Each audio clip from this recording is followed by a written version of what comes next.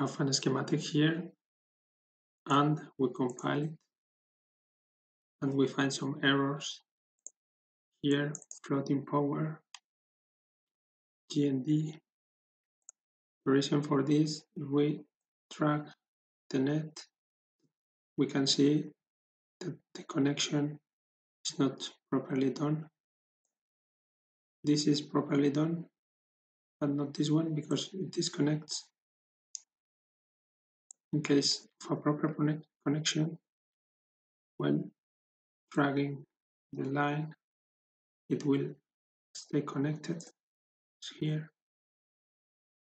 The issue here is that the connection point of this pin is on this side and not on this side.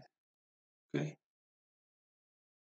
If we remove this, we see these marks here which indicate the connecting place of this pin. PW, we just can rewire the net.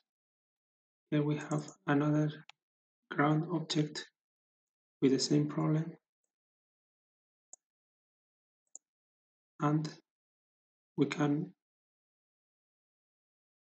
drag it down, and now it's warning that there will be a connection.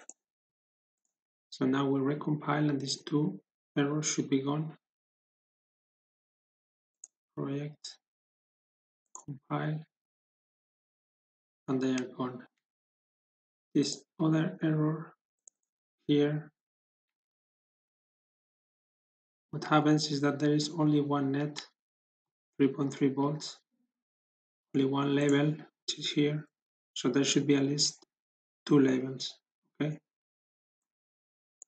This is connected.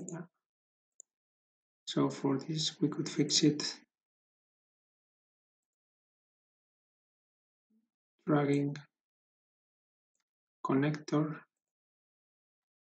and then placing another net, 3.3 volts.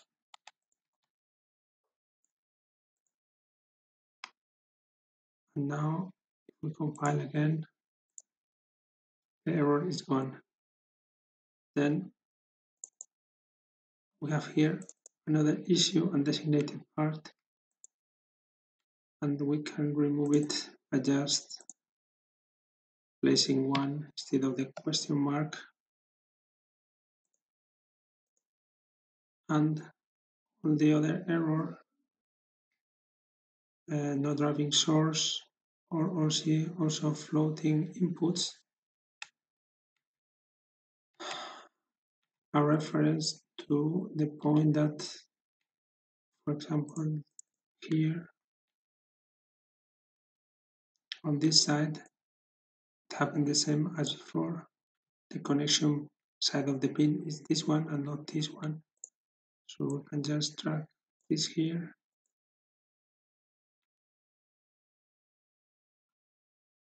And project, file, and then this is also gone. Floating inputs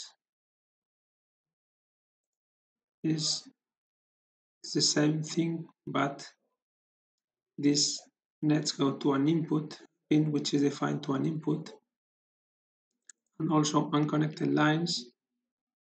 In this case, what happens is that both sides are unconnected because the connection point of this pin is here and the electrical connection point of this pin is here.